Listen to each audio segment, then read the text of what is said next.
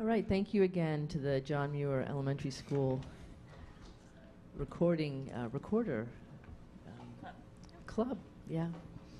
So I'm now going to hand it over to Dr. Nyland for the superintendent's comments. Thank you. This evening I want to give some highlights from our strategic plan, touch on a few of the hot topics, a little bit of the good news, and some of the presentations and visits that we've been out making. So under our strategic plan, we have three major goals: our academics, excellence in equity, our systems, and our community engagement. We promised to the board for MTSS and EOG that by June we would have clearer definitions of what those look like, some brochures to go with it, school-by-school reports on how we're doing, and ways in which we plan to replicate the good work that we're seeing in our schools. I won't take time to go into the details tonight, but there's been several things that have happened even this week where I'm excited about the arrows that are coming together as different groups begin to align their work around those SMART goals that the board has set for us. And we'll continue to bring, we don't have any tonight, but we'll continue to bring some of our positive outliers before the board. Next board meeting is scheduled for West Seattle. Our principal Leadership Learning Day was Tuesday, and we had the opportunity to introduce principals to the since time immemorial curriculum, which is part of the state law in terms of providing that curriculum to our students across the district. Kyle Kinoshita, working with our Indian Education Department, has found a way to get funding so that we can roll out that training for all of our fourth grade teachers over the next several weeks. We also had Dr. Stephanie Freiberg here. She's from the University of Washington and one of the nationally known researchers on identity safety, and she talked about why it's important to have students have opportunities at school to see students like themselves or adults doing well in school so that they can be both comfortable with their culture and their heritage at school and be comfortable in an academic. I too can have these dreams of continuing with my education. I also, at that principal meeting, had the opportunity to share with our school leaders expectations regarding testing and the opt-out refusal process, asking them to certainly share the advantages, which we see, for the assessments, and at the same time to respect the students and families who wish to opt out. And then had a similar opportunity with the assistant principals a week ago to talk with them about our formula for success, the information that we presented to the board on March 8th, and to share with them the really good news for that group. I don't know what that group is. That group's about 80 people, and the worst case budget scenario would have had them losing 26 AP positions, which would have been about a third of the people in that room. So they were delighted to know that the board approval of Restoration 1.0 would bring back 19 of those positions, and then the Restoration 2.0, which hadn't quite happened at that point in time, will bring back a few more. So not able to bring, just like teachers, we're not quite able to bring everyone back, but a huge move in the right direction. And then systems, board's tired of hearing this. We are really challenged in the budget with our initially $74 million budget gap caused by the $30 million levy cliff and the $40 million in compensation that the state has a responsibility for. We've been kind of on a three-part journey with regard to that.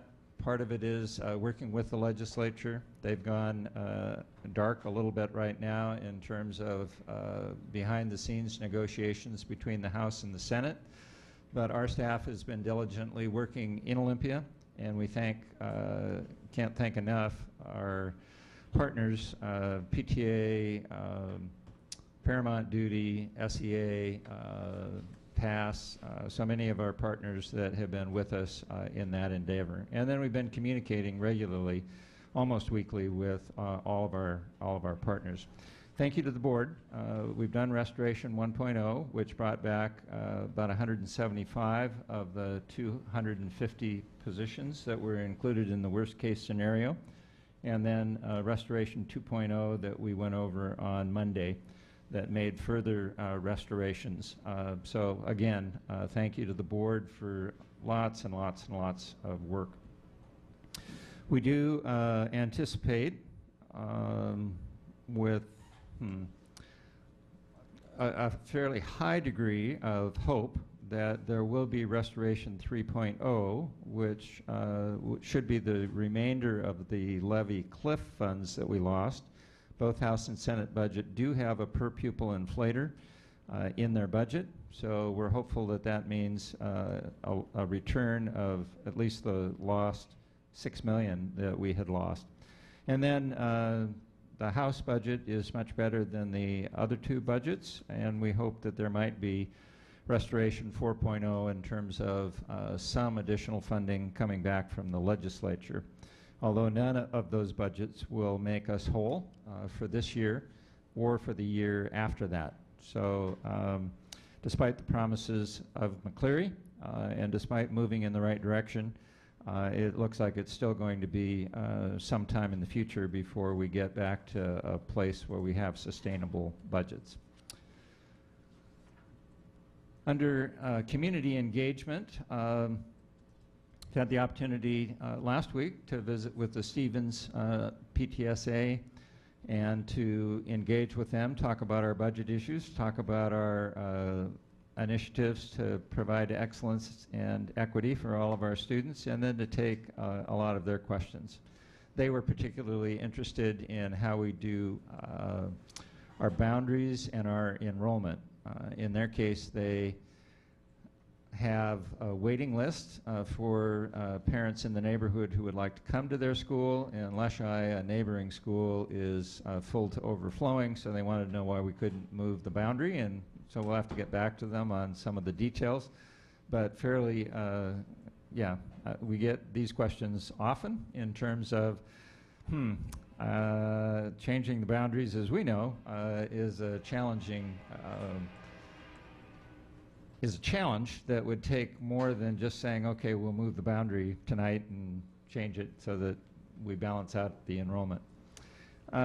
Last night we met with Hamilton PTSA. I was joined by Director Burke, thank you, and Dwayne Chappelle from the city, and the principal, Tip Blish. And wow, they have good staying power at Hamilton. We were there for 2 hours with lots of Q&A. A lot of interest in the highly capable program, lots of interest in dual language, and lots of interest in Lincoln. So I was glad to have Director Burke there because he's been studying that in great depth. And yeah, a lot of people hung around afterwards. We ended at 9, and we were still there at 9:20 or so. So it was great conversation.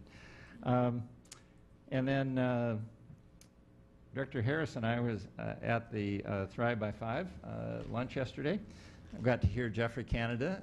Wow, what a delightful presenter. I can see why he can raise the, what was it, $60 million that he was raising for the Harlem's Children's Zone. And other than, I mean, that Seattle U is doing incredible work at $2 million, and we're very grateful, but same idea, kind of, 100 blocks, what can we do to really target resources and figure out what else we need to do to close gaps for kids.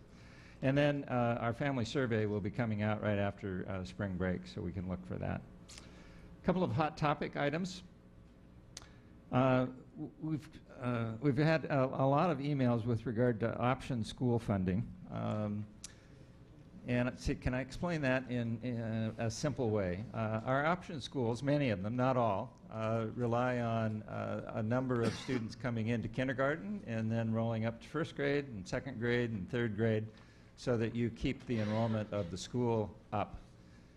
With the state change in smaller class sizes at the primary grades, that means that you've got a whole bunch of primary grades at 17, 19, 20 students, and when they roll up into the upper grades, you want them to have the 28, 29, 30 students that we're required to have on our funding formula.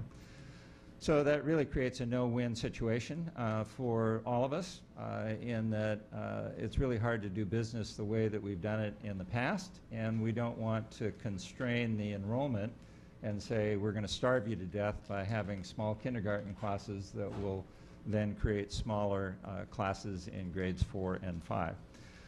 So the initial request from those on the WSS committee was that we staff them differently so that they wouldn't be constricted in those lower grades. Other option schools said, we don't think we like that arrangement. So we're now, I don't know quite how to say this, I should probably just read my script, but we're now providing the same number of staff to the option schools as we would to any other school based on their enrollment, and we're giving them more flexibility in how they use the staff. So that may translate. We heard a lot of parents saying, no, we want smaller class size. In many cases, the schools are saying, we want the teachers, but we want to even out class size across K-5 because we want to have a consistent pipeline moving through the grades. So that's what we've done. We've funded them the same as we funded everybody else, and we've given them more flexibility so that they can use teachers more flexibly across all of their grades. And then ethnic studies has been we've had several people at our meetings testifying in support of that. The Curriculum and Instruction Committee has looked at it a couple of times. We continue to look at it as a staff, and we'll be having a resolution that will come back to the board. And very good research from Stanford around it in terms of increased attendance and increased GPA. So we're hopeful that we can be creative in our funding challenges and find a way to benefit from that research and figuring out what we do. We are learning that we have a lot of really good things going on in the district. We have a lot of really good things on paper that we're not sure are going on in the district.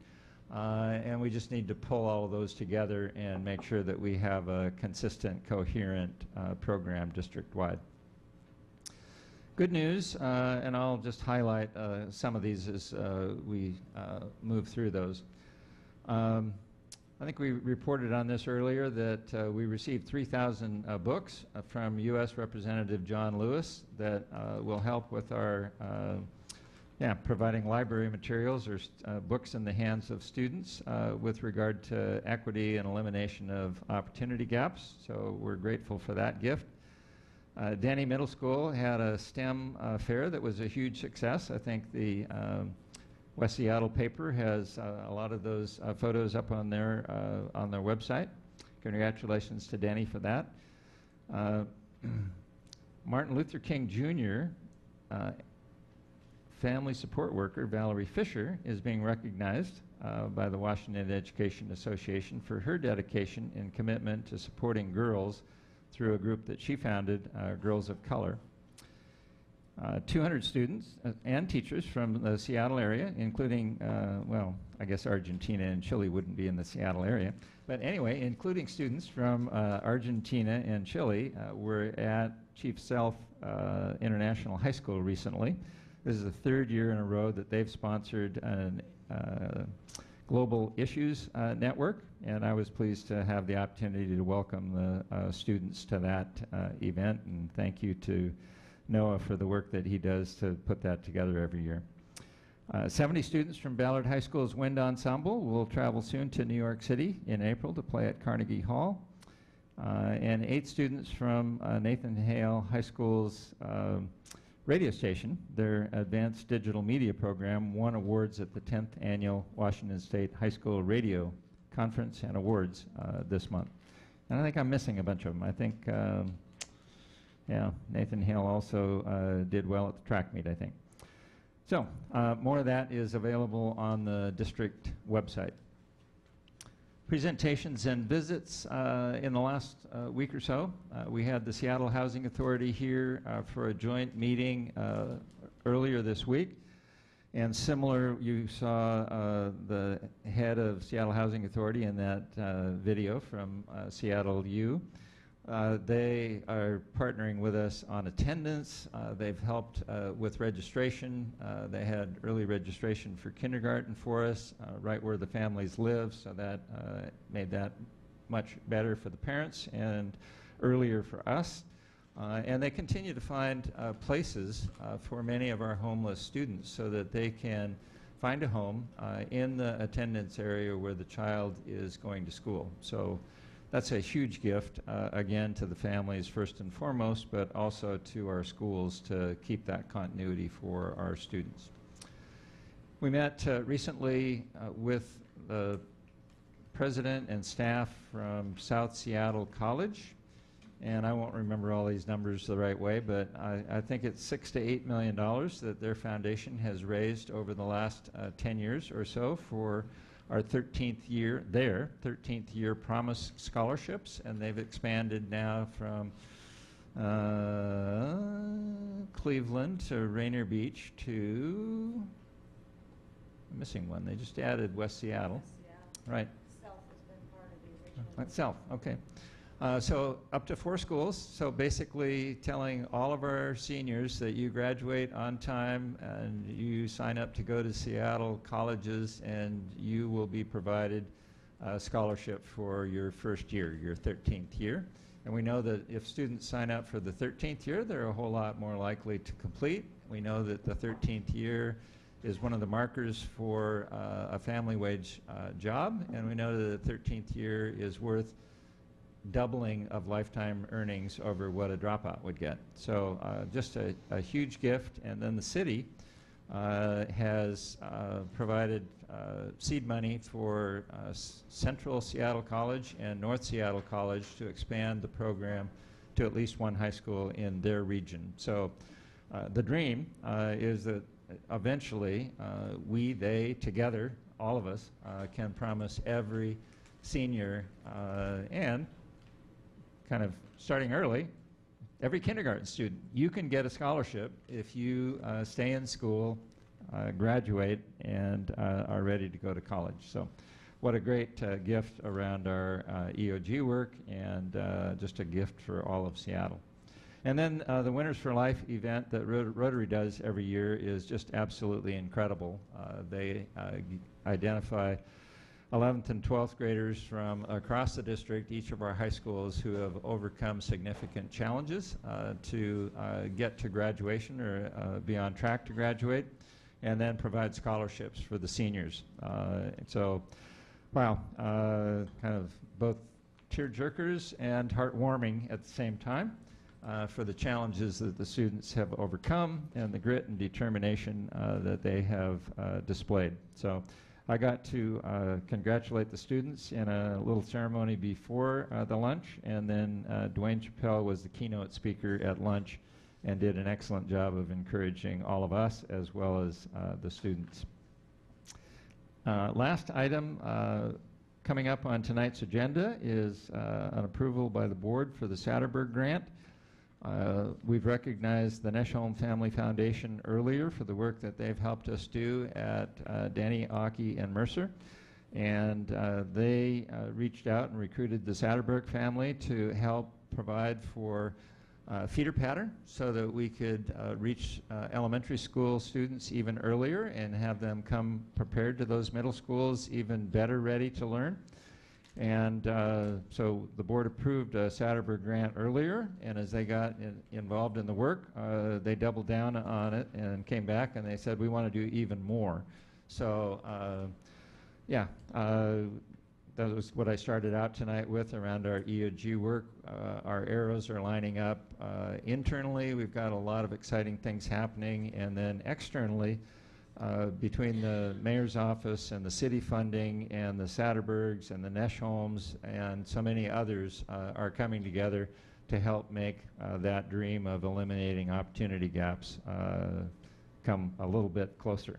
So There is at the back table a summary of our recent and upcoming community meetings, and I believe that there's also some information back there with regard to option schools and ethnic studies. So next week, I've heard, is spring break. I'm hopeful that we'll actually have spring weather for the benefit of our students and staff, and hope that the rest of us get a little bit of time to enjoy spring break. Thank you, Dr. Nyland. So has our student representative been able to make it tonight? No? Okay, perhaps next time. So that now brings us then to the consent portion of tonight's agenda. Director Patu, I understand that you would like to make a comment.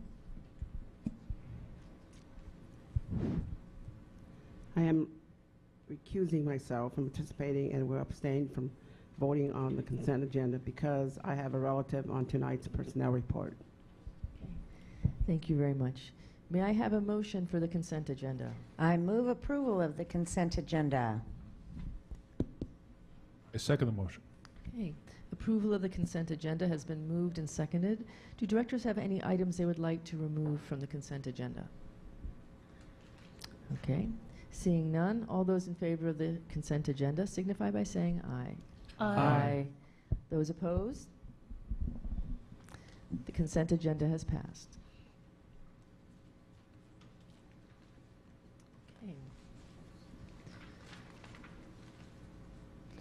So it is not yet 5:30, which is when we begin our public testimony. So I will now turn to board directors and see if anybody would like to begin their comments, with always the option to continue their comments after we've heard from the public, because we are almost always inspired by what we hear and like to respond to what we hear from the public. So do any directors would anyone like to begin?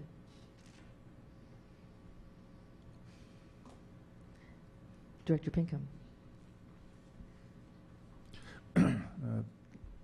Good evening, Todd Skalawit, and thank you. I just want to probably just take this time right now just to make a few announcements. For events that are coming up, I wanted to remind people, if you haven't heard yet, the University of Washington is having its annual Spring Powwow this weekend, April 8th and 9th at the Alaska Airlines Arena, or Hecka Pavilion. Grand entry times on Saturday are at noon and 6 p.m., and on Sunday at noon. And they'll also have a coastal jam on Friday at 5. So if you want to swing by the University of Washington this weekend, if you have the time, and enjoy the powwow that's on campus, do invite you to come by. And also wanted to recognize that today is the Global Day of the Engineer, where we recognize the contributions that engineers have provided to this world. And as you think about it, you know, what are the top engineering achievements over these past few decades, and actually the past 20th century, you know, it's the education that we're providing these students as they learn the math and science skills, and then how to apply those so we can make advancements that's better for our society. And according to the greatachievements.org list, we can see that the number one thing that the engineers have done in the past 20th century is electrification. Without electricity, a lot of the other things that make this top 20 list wouldn't even be possible. So just wanted to give a shout out for that, given that I work in the College of Engineering at the University of Washington, and encourage students to look at STEM fields as a potential career as they move forward. Because we do need the diverse perspectives of not just we need the diverse perspectives of everyone in the engineering field, because your view and perspectives count as we move forward in this global society. I also want to let you know, I guess I can right now, that my next community meeting will be Saturday, April 29th. I know it's still a ways away, and that'll be from 10 a.m. to 11:30 at Broadview Library. And those are really just a quick announcements I wanted to make before we get to the community comments, our public testimony, and I'll save some more time to comment later. Katseya, thank you. Thank you. Would anyone else care to share some comments at this time? Director Blanford. I will try to keep mine brief. A appreciation again for Gwendolyn Jemerson and the recognition that she received. It seemed well earned, and what I was most impressed with was how busy it seems that she is. She keeps her hands in lots of different pots, and I think that's a great exemplar that many in our community should follow. Appreciation also for the Seattle U presentation that was done today. I have the opportunity, well, first off, I live in the community where they do their work, and I frequently see students leaving from the university campus headed to the various schools in the neighborhood, and frequently hear from students and parents who live in the neighborhood as well about the incredible work that is done with the Seattle U students that are there. So I was very pleased when I saw that they were on the agenda today to receive recognition. Our partnerships are critically important, particularly in this time when we're struggling with our budgetary challenges. It is so incredibly important that we build strong partnerships with community-based organizations and then also recognize them for the incredible work that they do with and for us. And it was so great to see the John Muir Music Recorders Club present today. As I've mentioned many times, it is a wonderful opportunity and helps to ground us in the work that we have to do when we get the opportunity to see kids performing and to see the hard work that their teachers provide and what it does for our children. So it was a wonderful experience. And I will close by noting the fact that I spent half an hour this morning in the various libraries in the neighborhood that I live in, trying to secure a location for a community meeting. Unfortunately, in neither of the two libraries are there any times available on a Saturday, so I am looking for other spots. I did not have a meeting in March, and so my hope is to be able to get one scheduled in April if I can find a location. If not, maybe we'll host it in my living room, though I hope we don't resort to that outcome, because I don't think that would be good for anyone concerned. But stay tuned. I think as soon as I have a meeting schedule locked in, I'll be sure to note that with the board office staff so that it can be publicized widely. Thank you. Thank you, Director Blanford. Director Patu? I would like to congratulate Gwendolyn Jemison also for receiving the WEA Educational Support Professional of the Year. Well deserved. Also, congratulations to Seattle University Youth Initiative for their partnership with Bailey Gassert Elementary School. And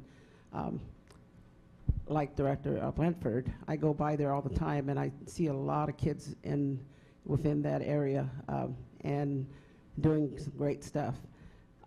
Also, I would like to thank John Muir's student performance tonight.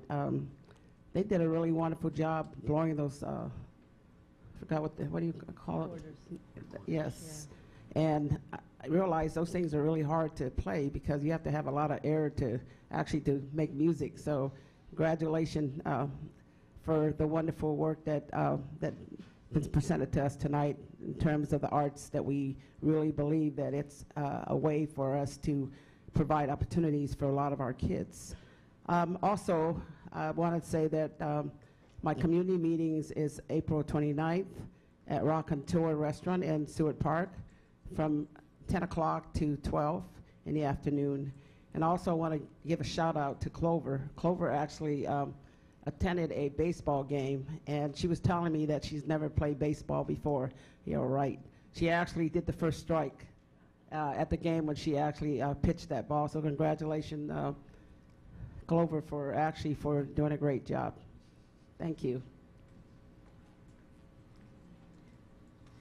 Director Harris?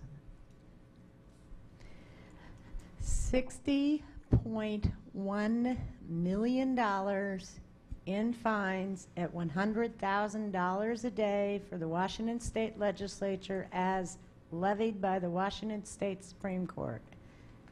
That is higher than the gross national product of several small countries, and it is a stunning admission of failure. It blows my mind.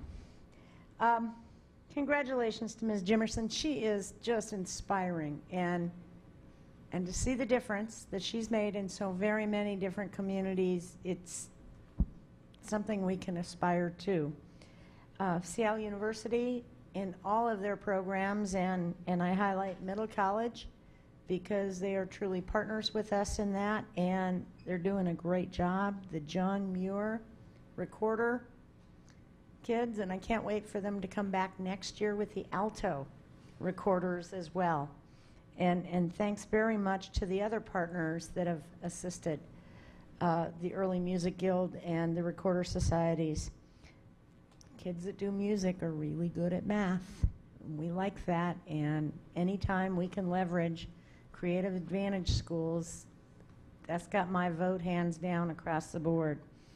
Thank you to our paraprofessionals and our librarians. I sometimes think that they don't get enough recognition, and this place and this district would not work without the high touch and the relationships with our paraprofessionals. And they don't get the glory and they don't get the high salaries, but they sure do get my thanks. And my next community meeting is Tax Day, April 15th. I understand there are still Girl Scout cookies left, and we feed you. And that's 3 p.m. at the Delridge Library. Thank you. Thank you, Director Harris. Director Burke. I want to echo my colleagues' thanks for our guests and for the recognitions. While I don't have the same sort of history or experience with Ms. Jimerson, I agree that her depth of engagement and achievements is inspirational. I have seen regularly the Seattle University contributions and partnerships, and when I think of what are the high leverage partnerships that we've got, the work that we do with Seattle University is always really high on my list. So thank you again for that. I always enjoy the musical presentations. The John Muir Recorders was no exception to that. It's amazing how we get so many different unique, whether it's music, voice, performing arts that come before us. It is a good reminder that there's just a lot of opportunities that are unique in each of our schools. I want to put out a congratulations to the Skills Center. Some of you might have seen this already. There was a tweet and some coverage in Como last week. They did a demonstration session around their maritime operations course that's going to be starting up, and with the Seattle Maritime Academy. So this is a great new career-aligned initiative that's being done through the Skills Center, and they got students in attendance, they got industrial partners in attendance, and really neat leverage point as well. I had another great interaction with some folks at one of our neighbors of the Stanford Center. If you haven't been to the Living Computer Museum, I recommend you stop by. I had visited earlier last year, or at some point last year. They've in my history, my past, I grew up with mainframe computers doing mechanical things on computers back when you actually had to do mechanical things on computers. And so to go in there and go through their museum collection is like a walk down memory lane. And they've built out their ground floor with a lot of really contemporary things, artificial intelligence, robotics, autonomous vehicles. They're really connecting the past with the present. And I wanted to bring it here because they also have an amazing educational component. They're doing professional development for teachers. They're creating pathways to computer science. And they even have a movie night coming up. It looks like tomorrow. They're doing a movie night with Hidden Figures. And so I recommend that you take a look at their website, visit their place. No money has changed hands here. I just think it's a really cool thing. So just want to get that out there. And I hope that there's partnership opportunities where the school district can also leverage some of that, whether field trips or professional development. I want to touch on a couple of topics that are coming around in Curriculum and Instruction Committee and that are of public interest. Middle school math adoption, which has been a long-term, long-awaited thing. Collaboration between the board, staff, budget office. We've been able to turn the process into something new, something innovative, which is let's start something even if we don't have an allocated budget. This is a case where typically when we do an adoption, we don't initiate the process until there's an earmarked, allocated, guaranteed budget for it. But we've had troubles with guaranteed budgets, as folks have heard. And since an adoption process typically takes a year to a year and a half, it means that we don't really get it off the ground. So we've turned that around, provided a really small amount of seed funding to allow a committee to do their work, with the recognition that if we don't have the money, we don't get to adopt it until we do, but at least we'll be, as they say in the construction industry, shovel ready. When we identify a funding stream, we'll be able to have some instructional materials identified by this time next year in middle school math. So that's really exciting to me. One of the other areas of work that's been a pretty heavy lift for the staff is an assessment policy. The district and the Seattle Education Association have already done a lot of work around this, building a partnership committee to identify what assessments to the district is giving and putting them on a calendar and providing an advisory structure when the district is looking at changing that. And so we're trying to codify that as well in policy so that when we identify assessments, that they're targeted, that they're effective, that they're stable, and that we can sustain them. And that's a fairly interesting body of work. There's not a lot of districts that actually have that at the policy level. It's very common to have instructional materials at the policy level, less common to have assessments. So there's some new ground being broken there, and I appreciate the hard work of everybody that's doing that, you know, the partnership with SEA, the work of the staff, and feedback from the board as well. And then I just want to touch on the ethnic studies resolution, which Superintendent Nyland mentioned. That's come before the Curriculum Instruction Committee a couple of times, and we have a draft resolution that's in process that our intent as a committee was that was going to be presented to the committee actually at our meeting this week. This week? This week. It's all a blur. But unfortunately, we didn't have a lot of time for individual directors to review it. So we postponed that for another month, and the draft of that resolution is being worked on by the board, by the staff. We are committed to bringing forward a resolution, but the critical element is we don't want to create a promise that we can't fulfill, but we recognize that it's an important commitment. So finding that how we deliver on the vision without impacting the budget in a way that we're already stretching it is the work that's going on right now. I want to put this is just a follow-up note, sort of a public service announcement. Again, standing on the shoulders of giants, this is celebrating the work of people over probably the last 5 to 10 years. There was an item on the consent agenda using some underspend funds from our levies to look towards energy enhancements or energy reductions or some solar energy sources. And the board received an email from our partners at Local 609. This was a document that was generated by the, I believe, Resource Conservation Department of Seattle Public Schools. And it was just a big summary of the energy use index of all of our buildings. And I won't go into the details on it, but if we highlight it, talking about there's an Energy Star rating, an Energy Star score, that's a score of 100 maximum. National average is 50. Seattle Public Schools' average EUI score of all of our buildings is 84. So this is a tribute to the work that's being done by the capital projects team, by the previous boards with their guidance in the green resolution. And I just wanted to make sure that that was in the record and in the public eye, that it's a big deal. We spend a lot of money on energy here, and we're committed to reducing that, and that's being done at the infrastructure level. In closing, I'd like to say I have a meeting planned or booked. I don't have the date yet, but I have 3 of them planned. One of them will be a community meeting, and then 2 of them will be on Lincoln High School. The community meeting, I'm trying to line something up in April, and then 2 meetings on Lincoln High School in May, one of them for students and prospective students, and then the second one will be for families. And I promise I will get some dates out and get them posted on the calendar within the next week. Thank you very much. Thank you, Director Burke. Just have about 2 more minutes left.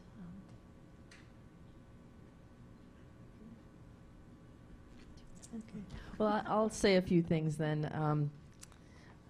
On the ethnic studies issue, I know we'll be talking about that some more, I'm guessing. It is definitely a hot topic.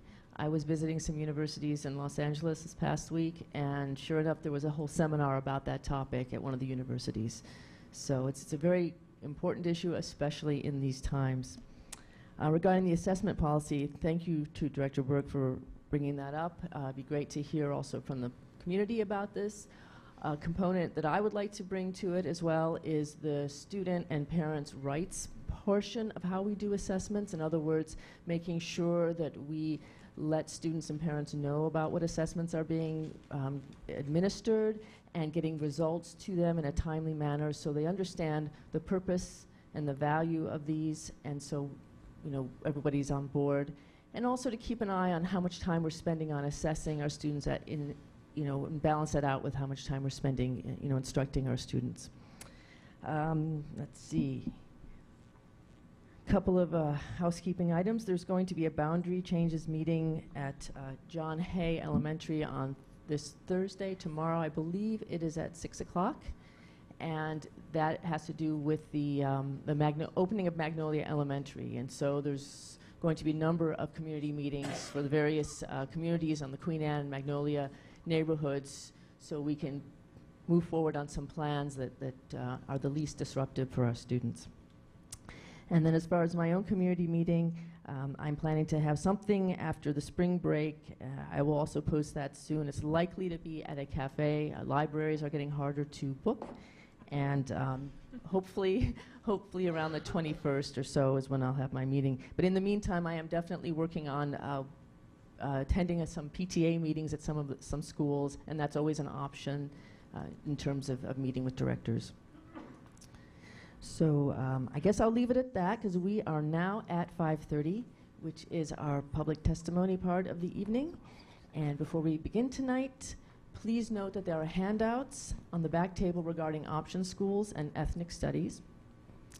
And now, as far as the rules for public testimony are on the screen, and I would ask that speakers be respectful of these rules. I would note that the board does not take public comments on items related to personnel or individually named staff. I would also like to note that each speaker has a 2-minute speaking time. When the 2 minutes have ended, please conclude your remarks. Ms. Ritchie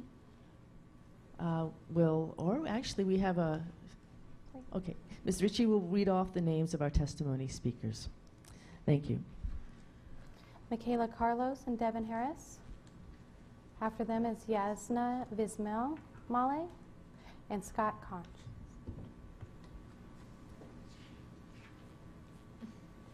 Any of those speakers here? Okay. Honey Ahmed. Oh, you are? Okay.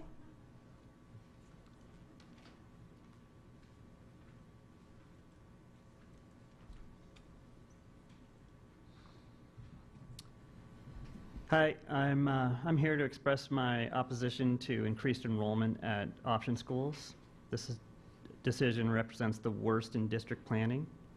You have a false choice communicated at the last minute with zero parental involvement for a decision that has effectively already been made. I can't tell you how frustrating this is. The plan makes no sense for the school that my daughter attends, Salmon Bay K-8. If a 1 to 22 ratio makes sense for a neighborhood school, then why does it not make sense for option schools? I understand there are some unique situations for higher class sizes, like language immersion schools, but this will be a huge disruption to our school and several other option schools that I'm aware of. I want to add that the community at my school has been tirelessly advocating for public education and McCleary funding for many years. We've attended town hall meetings, sent letters and emails, hosted meetings with legislators at our library, and driven to Olympia annually to make our case on Focus Day. The biggest issue for which we've advocated is reduced class sizes for everyone in this state. How do you think those families feel now? Please adjust the plan so that option schools are enrolled the same as attendance area schools. Perhaps a waiver application policy could be implemented to address the needs of those few schools that could benefit from higher enrollment. I'd ask that you reach out to option schools and see just how many of them want to have lower class sizes. I'll bet you'll see that the majority will prefer that. And ask parents. Our school in particular, we have wait lists at every grade. And the description that you gave earlier doesn't apply to our school. So I hope you reach out and get more information on this. Thanks. Thank you. Hani Hamid, Gustavo Berho, and Gan Rosario. Is he here today? I don't see him. Yeah, Gustavo?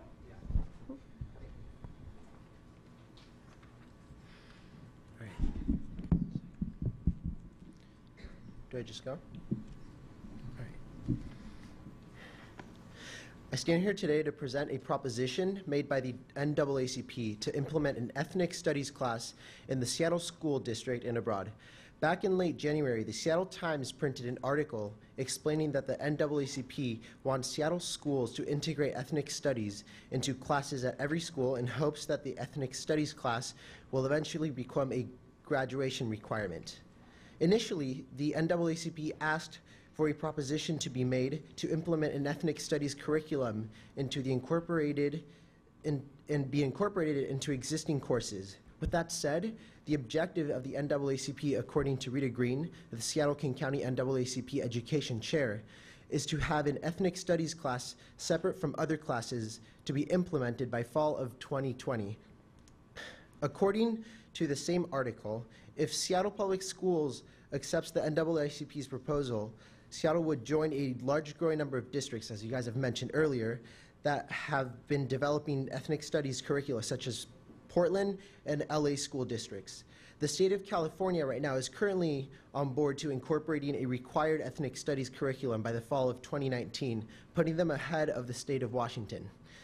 According to a study done by scholars at the Stanford Graduate School for Education, a high school ethnic studies course examining the roles of race, nationality, culture, and identity and experience boosted the attendance and academic performance of students at risk of dropping out. And some of these examples that these ethnic studies courses would do is in some cases, it helps improve the GPA of some students by increased by 1.4 grade points and have full credits earned. I'm going to skip a part of it and just go to the end. At my high school, I did a survey where I went around during lunch asking students what they thought about ethnic studies class. Over 50 students that I interviewed, only 2 of them said that they didn't think it was a good idea. And the reason why they told me was simply that they felt that implementing ethnic studies as a separate class would interfere with possible elective options and create frustration among students, needing to take into account that they would now need more high school credits to graduate. And Please complete your remarks. Yeah. Okay. Oh, well. You can send us your comments if you like. All and right. send them to the board. Thank you. I'm sorry, this was That's a lot okay. more 2 than minutes is not very long. Thank you very much. Hani Hamid, did you walk in? Okay, that's so. Gian, you're after her.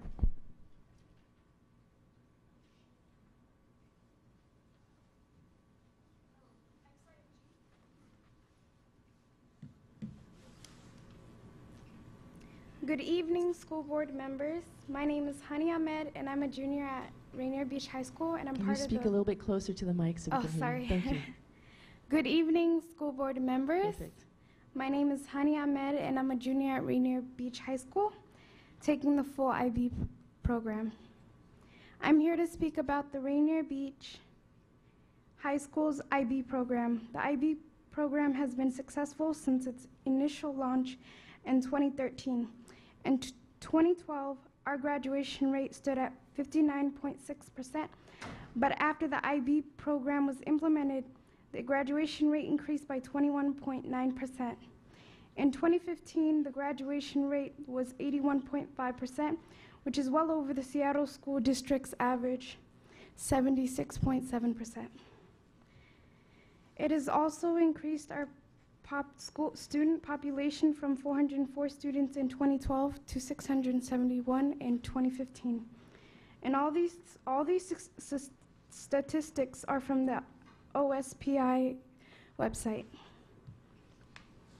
It is a shame that the Seattle School Board is not funding the IB program. The IB program is once again at risk because the grants that are funding the IB are set to expire the following year.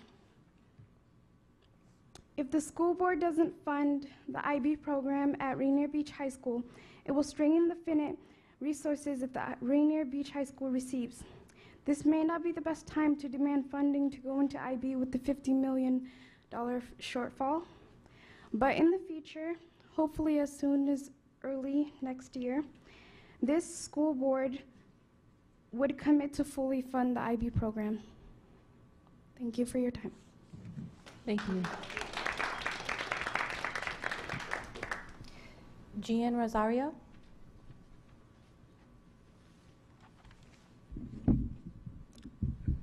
Good evening, school board members. My name is Gian Rosario, and I will be speaking about Rainier Beach High School's dire need for renovation. So the paper that I gave you was from the SPS website. It was a Meng report from August 1st, 2014. That will be highlighting some of the deficiencies of Rainier Beach High School based off of this report. So some of the deficiencies starts with, but are not limited to, the elevator was installed in 1961. It is past its expected lifespan and is not ADA compliant. VAT and carpet are original and in poor condition. Some VAT and carpet have lifted and seams are opening up. Door hardware at many rooms is not ADA compliant. Original windows are not energy efficient. Original panels are past their useful life. Original branch wiring and devices are past their useful life. The little theater dimmer board is past its useful life. The exterior windows are original single pane metal system. They are not energy efficient. The linoleum flooring is original and is in poor condition. It has delaminated, is worn, scuffed, and seams have opened. Service panel is past its useful life, and the building is heated by two gas-fired steam boilers installed in 1961. The south walkway along east side of the building is deteriorated and should be concrete. Timbers are rotted and falling apart along planters at main entry building. And most importantly, there are no fire sprinklers in the main building except the auditorium. In 2013, Rainier Beach High School students staged the walkout, and I hope this time our school board members will take action. Thank you. Thank you. Okay, the next three speakers are Mariam Ibrahim, Sokina Keo, and Chris Jackins.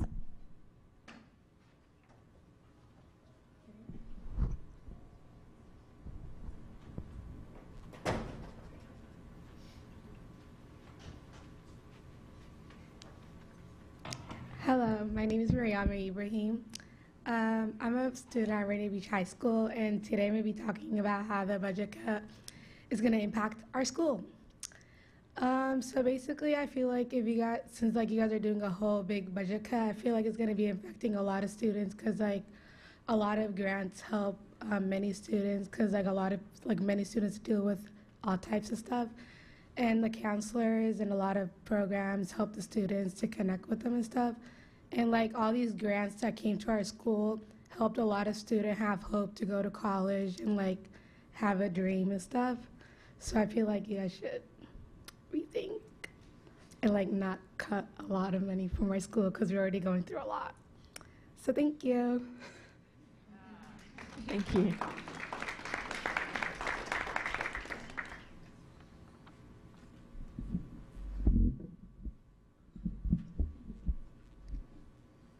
Good evening, school board members. My name is Sokina Q, and I'm a senior at Rainier Beach High School. As for the renovation, we need to stay on the BEX V and be on top of that list. How inadequatable is it that to use a rating system to prevent a full renovation of our school? You built a completely new building for Southlake, an alternative school for students who are behind in credits. Are we not worth that? We are located across the water and can't help but think that the private interests are trying to close our school down for monetary interests. Please hear me out. Rainier Beach High School direly needs this renovation. It is equally as such that our IB is just as valuable. We need them both. We will fight for this and other resources that would help me and other students at Rainier Beach High School receive a quality and equitable education. We need the school board and the powers that be to fund the IB program at Rainier Beach High School, as it will strain the finite resources that Rainier Beach High School receives. This may not be the best time to demand funding to go into the IB with the $50 million shortfall. But in the future, hopefully as soon as next year, this school board needs to commit to fully fund the IB program at Rainier Beach High School and the other 2 IB schools as well. Thank you. Thank you.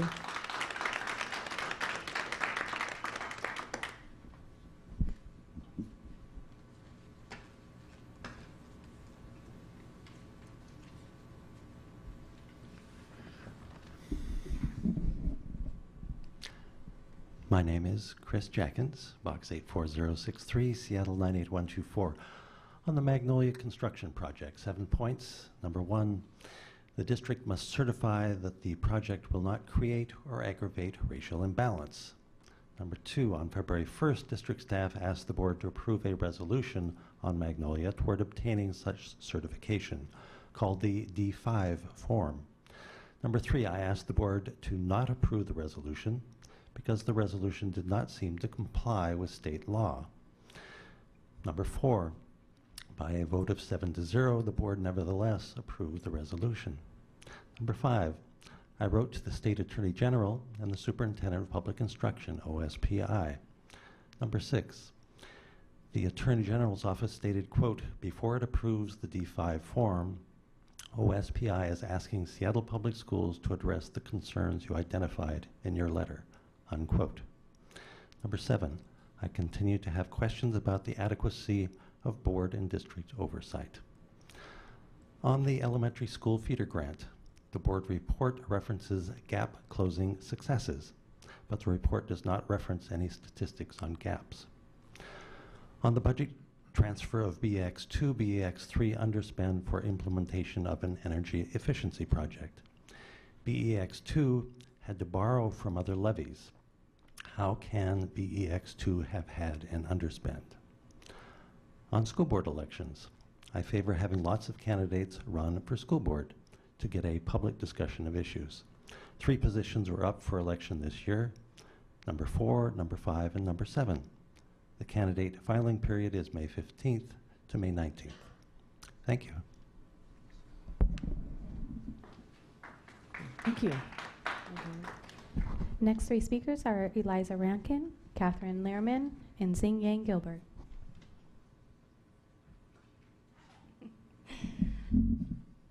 Hi. I have a sick kid at home, so my thoughts are not super well composed. But I'm signed up today in support of ethnic studies. And I think supporting ethnic studies is something that is something that we can pretty simply all agree on. I don't think it's a hard sell to say, yes, we need ethnic studies. So when that part is behind us, the hard part is, what does that look like? How is it implemented? And the key piece for me is who's accountable for it, making sure that it's not just the check mark on the resolution, that it's actually something that actually happens. I also, going beyond that, as important as it is for students to learn their own histories and hear each other's stories, we also need to reflect that out to the adults. We need a district full of adults who see and hear these stories, value these students, and students and educators that learn and understand their role in the dominant culture and how they can, if they're part of the dominant culture, how they can work on dismantling barriers that keep us from achieving equity in our district. I see a lot of educators doing this work already. There are equity teams and people working in teams in buildings. Students are engaged, and there's message coming from above. But the part that's missing is the part in between. And that's where I think a lot of accountability gets lost with other issues, and that's the part that I want us really to focus on, is that we need cultural competency at all levels. We need building leaders and administrators between here and the buildings that understand how cultural competency or lack thereof affects discipline, curriculum, school culture as a whole, how kids feel when they're at school, their sense of community, and whether or not every child is honored and accepted as a full member of that school. So what I hope that we can take the Ethnic Studies resolution as a tiny, tiny piece in a much bigger picture of making sure that we're creating school communities where all students are valued, have pathways to success, not in spite of who they are, but because of who they are. Thanks. Thank you.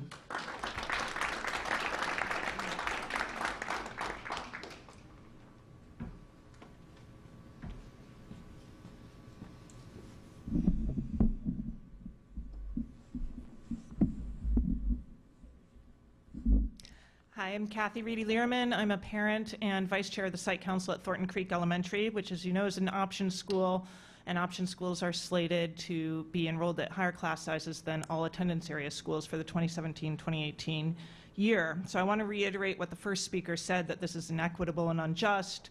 If 22-to-1 is good enough for attendance area schools, why is it not good enough for option schools? The decision-making process through which this decision was made was clandestine, did not include any input from the families directly impacted. And this represents another example of the district breeding ill will from the community against them. So if the district truly wants to have the parent community as collaborators, we need to have input on decisions that affect our children. We apparently have no choice but to move forward with this reality, and so concessions were thrown to us as flexible staffing. In the form of additional flexible staffing, and while this will help mitigate the challenges of increased class sizes, we need safeguards and guarantees in place that this funding isn't going to be pulled out from under us next year. We don't need a one-time funding. We need this funding to track the cohorts of increased class sizes as they matriculate through all of elementary school, because enrolling K at 26-to-1 is a 6-year commitment at best. Our third point is we remain hopeful that the McCleary will be funded in the near future. And when this happens, we fully expect to be enrolled in line with McCleary. And does the district have any plan in place to go from 26 down to 17? Because attrition alone is not going to get us there. So we would like to encourage and participate in a plan for getting our option schools from this increased class size down as soon as possible. Our fourth point is that we're hearing from the district that option school demand is high, and that is part of the reason why we're being enrolled at higher class sizes. And if that's so, then why would we not replicate the system rather than deprecate it? By diluting the success rate by increasing class sizes at option schools, that's not a solution. Instead of increasing class sizes at some of the most successful schools, why don't we replicate the programs elsewhere? Thank you very much. Thank you.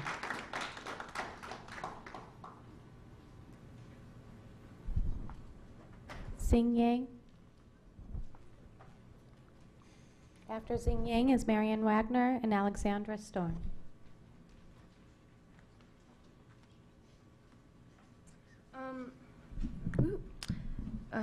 Okay. Hi, my name's Xing. I'm a junior at Roosevelt, and this is why ethnic studies matter to me. As things are, history classes at Roosevelt and in much of the US are told from a white narrative. All 4 of my AP textbooks are authored by white men. You might ask, is this narrative by white men alone adequate? My peers and I have come to understand that it isn't. My teachers at Roosevelt have made every effort to bring historical figures of color into our radar, but what is deeply discouraging to me is that the curriculum itself does not allow for them to do this sufficiently. It is riddled with holes that undervalue and isolate students of color. Our core textbook has single paragraphs sprinkled throughout titled African Americans, Native Americans, Latinos, whereas the bulk of the text holds white men as if they were the standard, as if single paragraphs were enough to express the ideologies, the oppression, and the successes of entire ethnic groups. This is the essence of white privilege, when the history of colored peoples is not woven into the history of America, but forcibly removed and taught as an afterthought. It is not just, in my eyes, to require students of color to sit with their white peers learning Eurocentric history and then not entrust knowledge to both of them about the histories of colored peoples.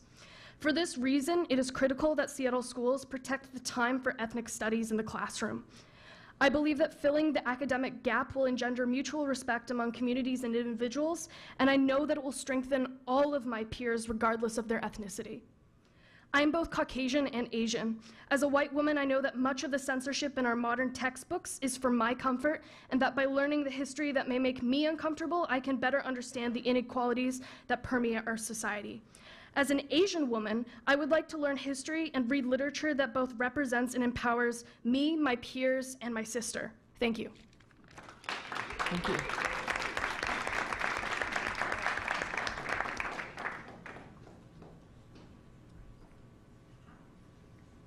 I'm next, right? Okay. We have some documents for you. I'm Marion Wagner, and I'm a fourth grade teacher at Salmon Bay School, National Board Certified Teacher, and I'm on the Seattle Education Association Board of Directors. I'm here today to bring the voice of stakeholders that were not heard in the recent decision regarding enrolling only in option schools at high class sizes. I share Dr. Nyland and the board's values of openness, fairness, transparency, to find the best solutions for our schools. These values are the basis of trust. In this decision, however, stakeholders were not heard. Principals were told. Staff, Seattle Education Association, and parents have just found out about this. The staff of Salmon Bay School, as you see in the letter there, have written to express our opposition to the district's blanket plan for higher kindergarten through fifth grade class sizes at all option schools. Salmon Bay, we're adamant we do not want larger class sizes K through 5. We want class sizes that are commensurate with neighborhood schools. We understand some option schools want larger kindergarten cohorts to mitigate attrition. We experience very little attrition in our school and never have trouble filling seats in upper elementary when there are seats available. Not all option schools have the same needs. By forcing a solution on our school when we don't have a problem is creating a problem. If the school district would like us to create more classrooms to manage capacity demands, then build those. Open more option schools if that's what parents are clamoring for. But don't structurally start with high class sizes at all of those schools, because 1.2 teachers per class, the offered solution, with 26 students doesn't equate to 1 teacher with 22 students. We expect you to listen to this reasonable request and enroll option schools with the same class sizes as neighborhood schools, unless they specifically request otherwise. To not honor this, it appears we're being systematically undermined and ignored as to what we have expressed we need. This is the only equitable solution for students and educators. Thank you. Thank you.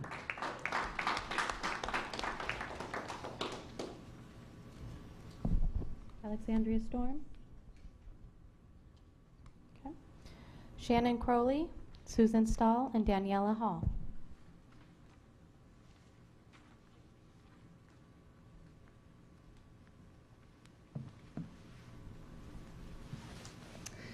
Good evening. My name is Shannon Crowley. I am an intermediate teacher at Stanislaus Elementary School in West Seattle. And according to a Seattle Times article this past summer, it is the most diverse school in the state of Washington. And that's what brings me here this evening as you consider your position on ethnic studies in the Seattle Public Schools. Several years ago, when there was a rush to adopt the Common Core state standards, I was interested and I looked up in the Common Core what the standards were for social studies in the grade that I teach, and I was alarmed that there are none. According to the Common Core, social studies is taught grades 6 through 12. And ever since then, when I've heard the phrase career and college ready, it's been like the sound of fingernails on a chalkboard to me, because don't we want our students to be college, career, and civically ready? And that starts with social studies and ethnic studies. According to the curriculum standards in this book, which was written the first time about 20 years ago, students in the early grades should be able to learn about students around the world and how they learn and grow. This is from the National Council of Social Studies. And furthermore, the research shows, as some other people have mentioned, that when students are immersed in histories that reflect their own cultures, they succeed. They do better in schools. And we need to empower our students of color with histories that include their kings, their queens, their philosophers, their teachers, their doctors, everyone that is important to them that can make them see who they can be in the future. And if a kindergartner can say to another kindergartner on the playground, "Why is it that you wear a hijab?" Not only are our elementary school students ready for ethnic studies, but they are primed with curiosity. Thank you. Thank you.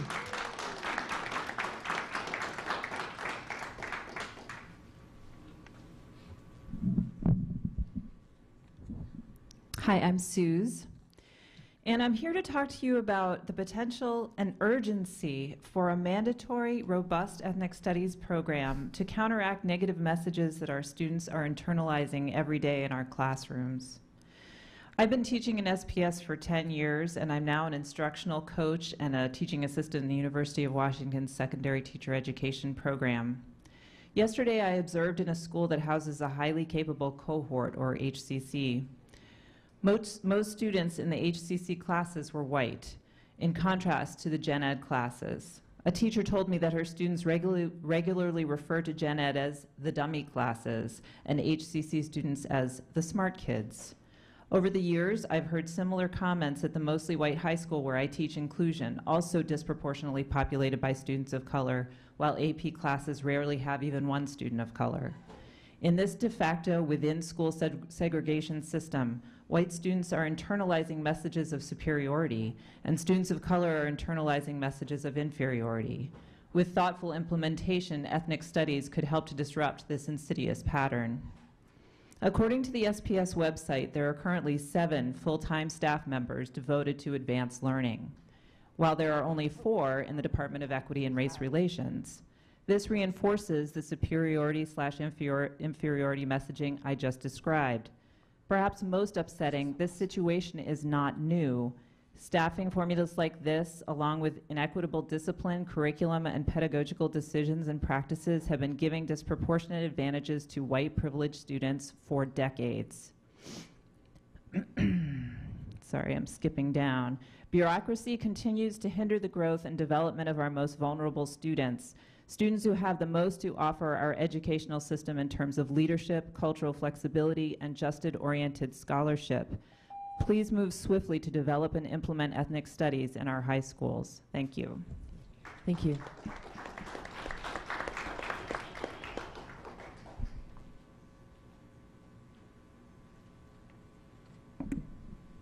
Good evening, everyone.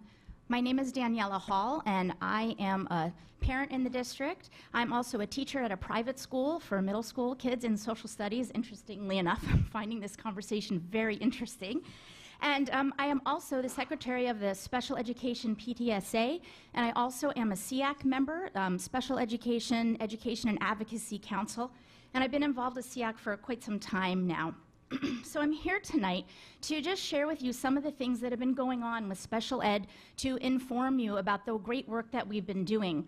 I am part of a handful of parent volunteers that have been working really hard in the last year to create a much more collaborative, working in the spirit of collaboration. Our kids are primarily in the younger grades, so all of us are relatively new to special ed and new to the district. But I just want to share with you some of the stuff that we've been doing. And the reason I'm here tonight is because since I'm both part of the PTSA board and I'm on SEAC, I report back and forth. So I listen to parent concerns concerns at PTA, I bring them to SEAC, and then I report about what SEAC is doing to the PTA. So one of the things that we've been working on for the last year and a half in SEAC, I don't know if you have seen the Change of Schools guide. I can leave my one copy with you, but this was developed. We have a 4-page Change of Schools guide for parents and a 9-page guide for teachers that we developed through SEAC with a tremendous amount of community input. The Change of Schools process has been extremely challenging for special ed families over the years, and we feel like working with the district, we're making some great strides. Also, to put on your radar that school tour dates have been very challenging, and we are very encouraged that there's recognition in buildings and the district that the tour dates need to be moved earlier and need to be advertised more widely so that our special ed families can be informed and be able to make... Really? Is that 2 minutes? Dang it. Okay. Sorry. 2 last things really quickly. Inclusion culture in buildings is different from building to building, and it's really important that we have some standards and look at what's happening that's working well in buildings for treating our special ed students and families like first class instead of second class citizen. What's that? I'm sorry, I have to ask you to conclude your remarks. Okay, that's it. And I have one more thing. And put on your radar also that with HCC, they need continuum services, and right now they're mutually exclusive, but get ready. I'm an HCC teacher in a private school. You're getting more kids that are going to need more accommodations, and you just need to be forward-thinking about Thank it. you. And I'll be back, so thank you.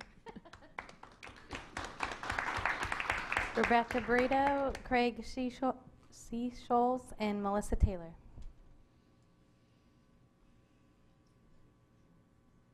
Rebecca?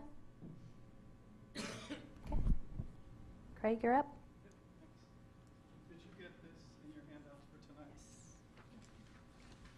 I'm Craig Seasholes. I gave this to 100 learning leaders yesterday. And I have to say, I appreciated walking in tonight to hear complimentary remarks. This is School Library Month, and I appreciate every board director that gets into a school library this month to be seen. Dr. Nyland, it was disappointing yesterday when I read, we do need to continue investing in our libraries. And I asked the 100 leaders, who remembers that letter from June 7th last year? And 6 of the 100 stood up at a budget time of year. Now, I know it's a long meeting and they have to sit a long time, but I was hoping for a few more people to recall that they want to keep in mind equitable funding for library materials. I also hope that as the budget replacement and the levy cliff refunding happens, that the positions that we lose to librarians, some of the librarians that are half-time in our schools, the other half is made up of PCP.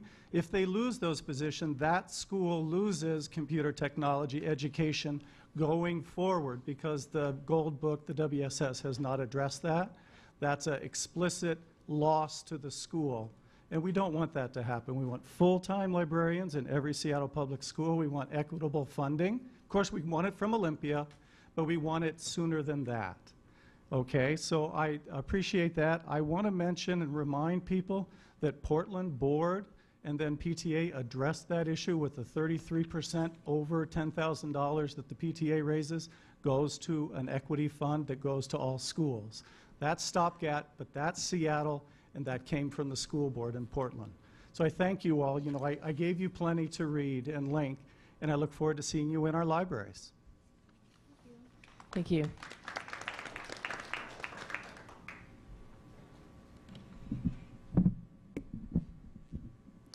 Melissa Taylor, parent of a second grader. The topic of ethnic studies is so critically important right now. It reflects the nexus of a number of my current experiences. As a parent, I am struggling to explain the full context of police brutality, deportations, and domestic terrorism to my 8-year-old. As an admin in a very unwieldy Facebook group of about 26,000 mostly white Washington activists, we spent a lot of time educating fellow adults about racism and a lot of these basic concepts and history. As a co-chair of a social justice committee studying the detention of youth in our community, I was told by a judge that they don't control who shows up in their court, where the reality is that children of color are far more likely to show up there and be detained, essentially advising me to look upstream. And our school system and our school discipline systems are part of that upstream impact. And with all of this context, I have to tell you that ethnic studies feels as relevant and perhaps even more relevant than all of the other subjects my daughter and her peers study. I realize funding is a challenge, to put it mildly. I've been to Olympia 3 times in the last 3 weeks advocating for more funding. I know it's a problem, and that being said, spending reflects our priorities. And I think it is critical that we prioritize dismantling racism as an urgent issue for our community. Thank you. Thank you. All right. Our last 3 speakers tonight, Chris Ledford, Maria Giano, and Amon Wilderfield.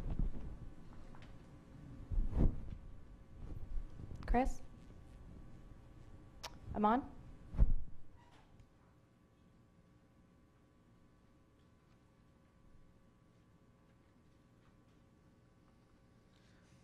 Good afternoon to you all here today. My name is Amon Wilderfield. I'm a student. I'm a secretary at Garfield High School's Black Student Union, and I will be speaking on behalf of the BSU. I'll be speaking in support of ethnic studies. Marcus Garvey once said, "A people without the knowledge of their past history, origin, and culture is like a tree without roots." All of our lives in school, we have been taught a completely whitewashed history. We have been taught that the greatest contributors to the world were white. We have been taught that the first people to discover this country that we live in were white. We have been taught a history where white people are glorified over everyone else. We have been taught so many lies, and subliminally, this perpetuates the idea of white supremacy.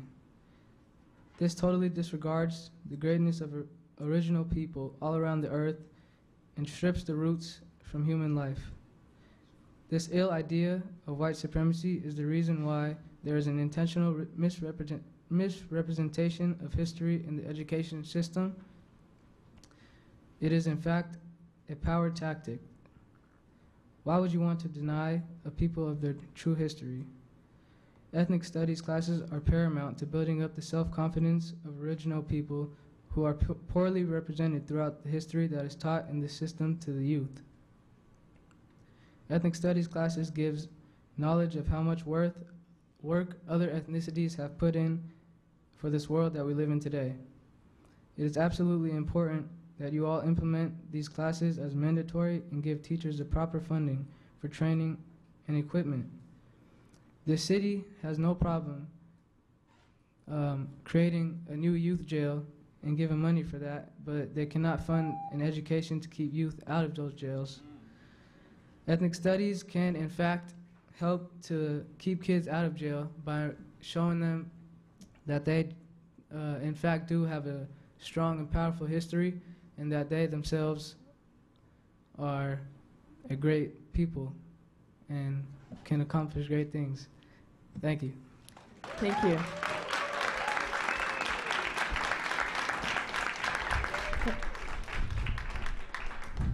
Our South Lake student has arrived, so if Michaela Carlos can come up, and then we're done.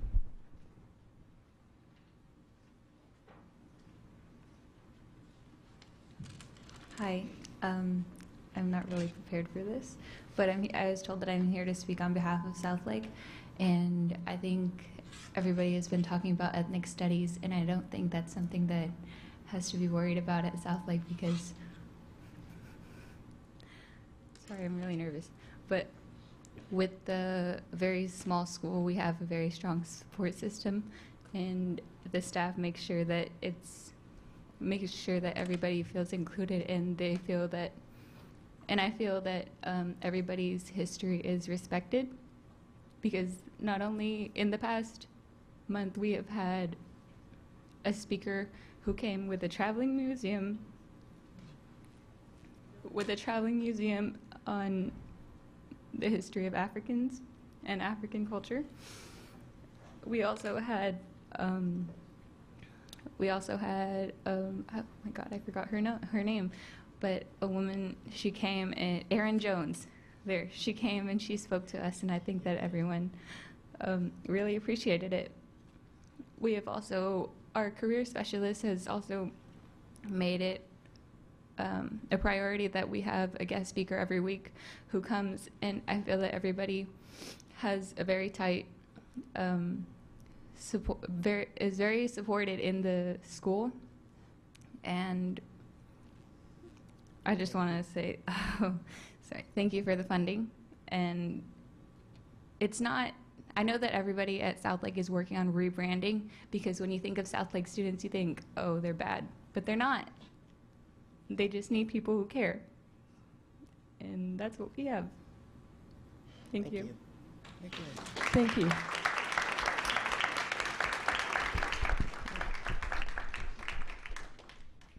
Rebecca Brito.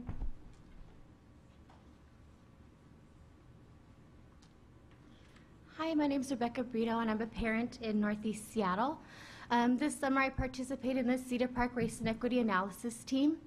During the conversations, district staff said over and over again, we're hesitant to open another option school, and we're concerned about the demographic shifts that took place in West Seattle. This was reiterated to us over and over again, but we didn't have the data in front of us, and I continued advocating for an option school to avoid segregation across Northeast Seattle, just in case you forgot.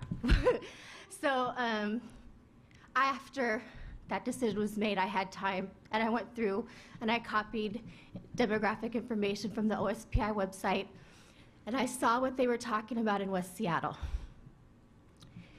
There's a huge shift in demographics that took place in about 5 years, where I only know the term white flight for what took place, where you have an isolation of Caucasian families in one area, and interestingly also, African American students were congregated in certain schools, and additionally, Latino families were separated into different schools. So that's a huge demographic shift that takes place when we bring about option schools. Choice is not equitable.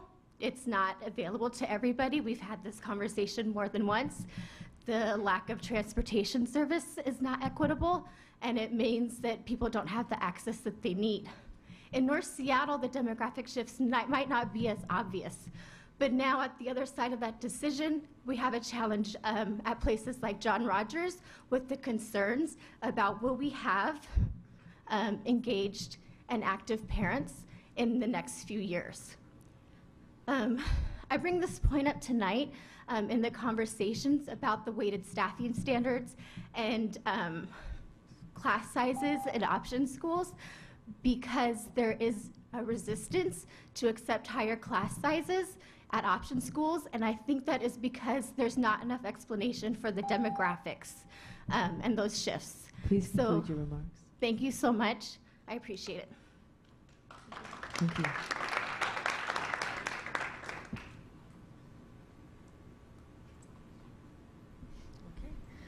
Well, that concludes our public testimony for this evening. Thank you all very much for coming. We always appreciate hearing from the community.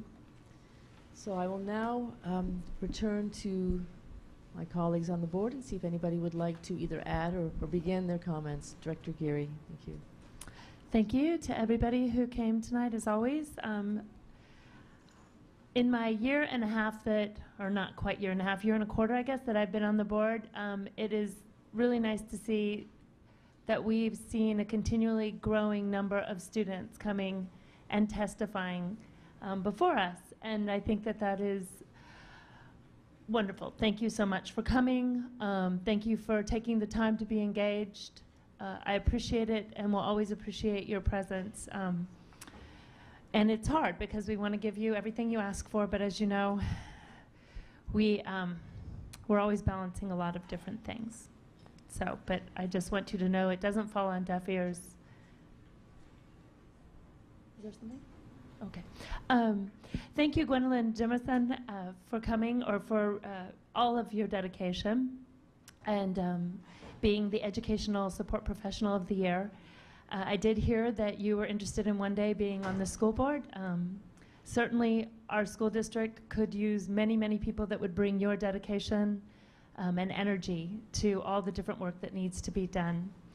Thank you to the school paraprofessionals and librarians. I know from watching my own kids how important the school librarian can be and the paraprofessionals and all the support that they give to a school. They make it run. They allow the teachers the time to do their work, and without them it doesn't run smoothly, and I recognize that, and we all need to thank them, and I know we appreciate them, and the budget cuts don't always reflect how important they are, and so we do need to work to make sure that we are providing those critical services to our schools. Thank you to the John Muir Music Program and coming and showing us what the Creative Advantage program can do. And I want to thank that program in particular for its inclusivity and finding a place for everybody within that program. And you could see the joy of all of the different members of that group in their performance before us. And I think that is just a lovely picture of all kinds of different kids coming together in an activity. And anybody who thinks that any type of extracurricular activity shouldn't include everybody and doesn't have a place for everybody only needs to visit the John Muir Music Program to see that that isn't true. Thank you to all of our community partners, Seattle University Youth Initiative, the Satterberg Foundation, Rotary, Seattle College. There's so many partners out there, everyone playing an important part in our district. And so thank you to them all. Until we are fully funded, clearly we need you. And it makes me think of the fact that on the one hand, there are people who are saying that we as a district need to be more centrally focused, and then it's against the pressure of all the work that we have to do in the individual schools. And our partners bring that individuality to all our schools that we as a district have to continue to make sure that we're open to receive. And so that is it's a tough tension. And you hear people make the arguments on both sides of it, and yet when I see these partners, I realize that we need to continue to welcome them in our school, and that takes a certain amount of flexibility and willingness on our part to recognize they bring unique gifts to our unique communities. And I want to thanks to all the parents who are traveling down to Olympia on a regular basis to testify on behalf of our schools, whether it be for ethnic studies, whether it be funding for CTE. You are too some of our important partners, so thank you so much for taking that time. It's a lot of effort to go for just a few minutes in front of people who sometimes feel like a very hostile audience to our cause, but it's necessary that we show up, and I know that it's not easy making that trip, so I particularly appreciate it. Since our last board meeting, I've had the chance to visit a few schools. Visited Wedgwood Elementary today with my colleague Rick Burke, and had the pleasure of spending some time in that community. Also visited Nathan Hale and sat with their principal, Jill Hudson, to learn about the project-based learning and mentoring that's going on in that school. It is a wonderful example of a very inclusive community that is working diligently to recognize and appreciate every single type of student in their community. Everybody is an individual at Nathan Hale, and it was just a pleasure to go visit. I've had the chance to go on 2 field trips, one with Ballard High School, the oceanography class, to NOAA, the National Oceanic and Atmospheric Administration, and one with Laurelhurst Elementary 4th graders to visit the Great Migration Series at Seattle Art Museum, by the series by Jacob Lawrence. And I hope that I know I have heard repeatedly that our field trips have become very difficult. The paperwork is burdensome. So first I want to thank any of the teachers who are willing to go through the steps necessary, and the parents who are going to fill out the bevy of paperwork that goes along with it. And I recognize fundamentally that these are educational experiences that our kids love and get so much out of, and reinforce the learning that they're doing in the classroom. And I just wonder how equitably we're making that available, and what we as a district staff can do to help the schools that are having difficulty with the high burden of field trips to make sure that their student populations have them available as well, because they're such a wonderful resource for our kids. My community meetings, I have met with people from the Magnolia Queen Anne area and the Thornton Creek parent population. Thank you, as always, for your willingness to participate and come and talk to us. I hope that we're getting the message out that we too would love small class sizes. Of course, we want small class sizes for our kids. We need to make sure that we are enrolling our students in all of our schools in an equitable fashion so that every child has the best ratios possible that we can afford for them. And to the extent that there was any miscommunication about the option schools taking on that burden unduly, I hope that that gets clarified soon and that that doesn't actually come to pass on the ground, because I don't think that was anybody's intent. And my last thing about the special education issues, I want to make it clear to everybody that special education is merely a tool to get kids to the basic floor of educational opportunity that we provide. And that if we as a district are going to define the basic floor of educational opportunity to include something greater than just standards. So if we're going to offer smaller class sizes, if we're going to offer more enrichment, if we're going to offer more relationship building services, if we're going to offer these things to our students, that we need to make sure that it is understood that that is the basic floor of educational opportunity for Seattle Public Schools. And that special education is just a service to make sure that every student has access to that basic floor of educational opportunity, and that the floor of opportunity for our special education families is not different than the floor that we're offering to every other student. And so I will continue to make sure that that is what we are doing here. And I need to hear from anybody out there who believes that that's something different than what we are doing, because I will take that upon myself to continue to work on that particular issue as we roll forward.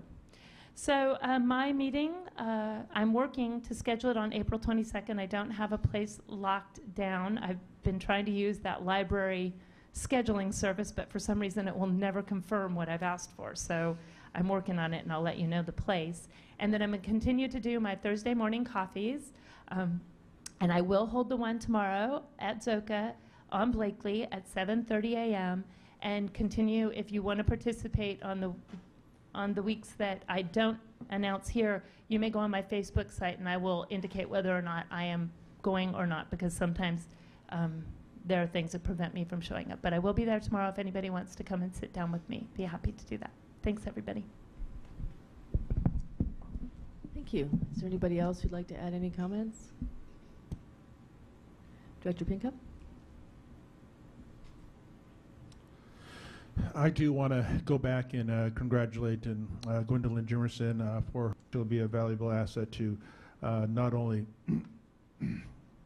Seattle but across the state. And also thank you to Seattle University with their youth initiative. Good to see that what they're able to engage with students and let them know that it is possible for them to achieve what they want to achieve.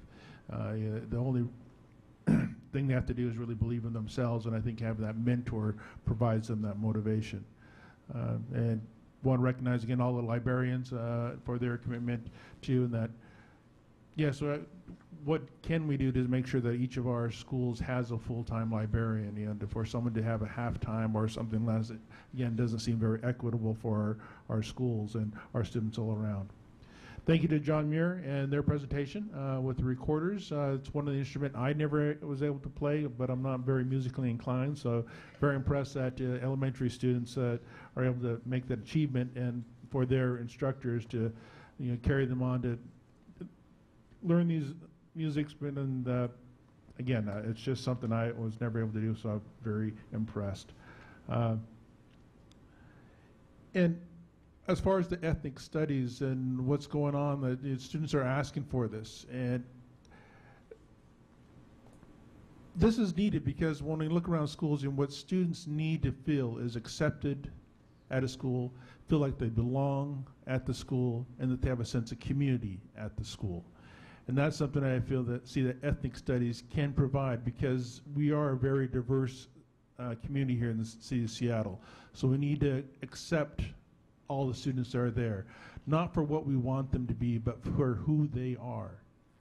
And we need to make sure that they belong, they feel like they belong at the school when they can look around and see, oh, I'm represented either some fashion or form in the school buildings that they're at, that we send our kids to. They need to be able to look around and see themselves. And I get the feeling if they feel that, hey, I can see myself, I'm represented in this school, they then accept some responsibility themselves to make sure that they will attend school and do well in school. You make them feel like they belong, and I think we'll see a fantastic return. And last, that community, you know, that we do need to make sure that those students are supported. Oftentimes, students from community, places where maybe they don't have that support at home, they need to build that community at the school.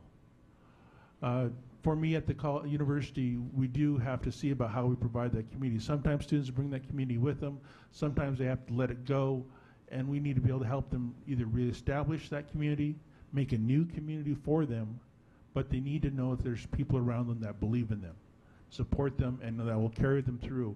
And I truly feel that ethnic studies is one way to do that, and also the civics, you know, so people are aware that my actions impact others, and how I see others also impacts myself and how I interact, and that cultural competency that some of our speakers talked about. And it's not only that, but also cultural responsiveness, what they do when they see people that may not difference in a bad way, but they're different. They view things differently, have different perspectives.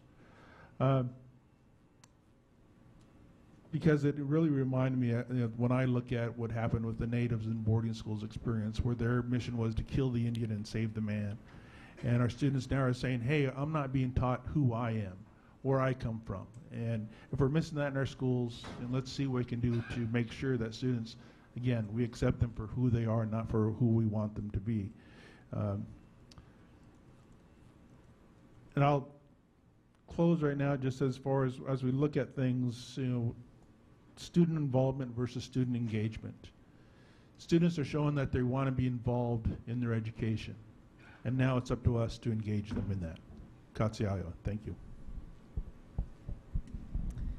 Thank you. Would anyone else like to add any remarks?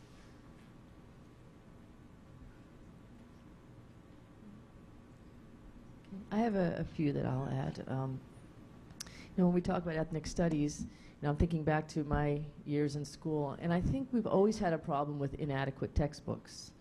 And my best teachers were the ones who always supplemented what the basic textbook provided. And so I think it's been a challenge for a long time, and whatever we decide to do needs to be very thoughtful, and I'd like us to not have to reinvent the wheel and not have to just supplement, but develop something where we have solid materials from the get-go. That might even begin with a reading list. The other thing that occurred to me was, listening to everybody tonight, was what I'm hearing really is what we need to do as a district and as a nation is tell the whole story. And we just haven't been doing that. We've just been telling part of it. And so if we could do that, and if we did it right, we might not even need a specific ethnic studies class, because it would be part of everything we do. It should be in our literary studies, it should be in our history, it should be in our civics. We should know everybody's stories. So again, I have seen teachers do that. I have seen teachers, even in language arts classes, bring writers from all different parts of the world, all different perspectives to their students' awareness. And I want to give a shout out to the teachers who are already doing that. What I'm hearing is we need a more formalized approach, and we need a more formalized commitment to recognizing the value of ethnic studies. And so I think the challenge now is going to be, okay, how do we do this in a way that is going to be organic to what we're doing as a district, that's complementing what's already happening, filling in any gaps, and also within our budget. So we're going to need some creative ideas, and one idea that comes to mind for me is let's take a look and see if there's districts or universities that have already developed something that we can use or you know, crib from, so that we can move forward in our current budget situation. So those are just a few thoughts I wanted to share. Along similar lines, I understand that there was recently an identity safety training here in the auditorium. I think it was for our principals, and I understand that was really valuable training. And it just reminds me that it would be great if the board could also be privy to some of that sort of training. Maybe we could bring some of it into one of our board retreats and even invite the public to be a part of it, because it's another one of these topics that we'd all benefit from.